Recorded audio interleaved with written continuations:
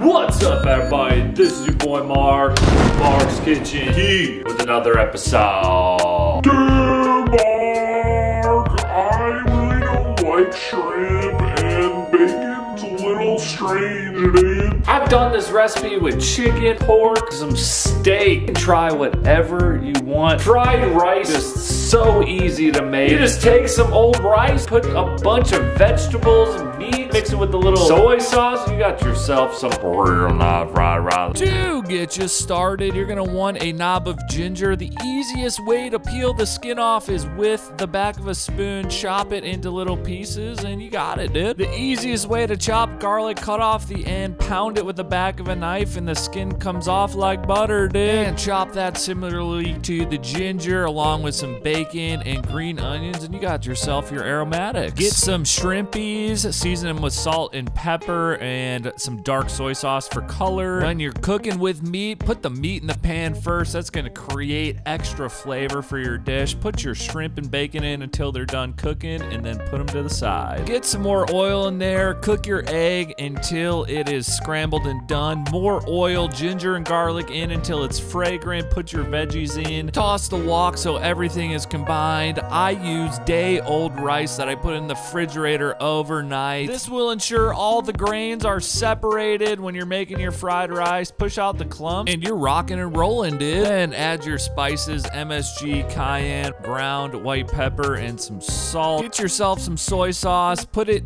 around the wok. This will heat it up and give it some extra flavor. Put in your eggs, your meat, and give it a couple nice tosses. Finish this bad boy off with some sesame oil. Toss it a couple more times for good measure. Put it in a bowl with some sesame seeds and finish with some green onions and you got yourself some fried rice, dude. I mean, look at this bowl of fried rice. I don't know what to do but to dive right in, dude. First bite.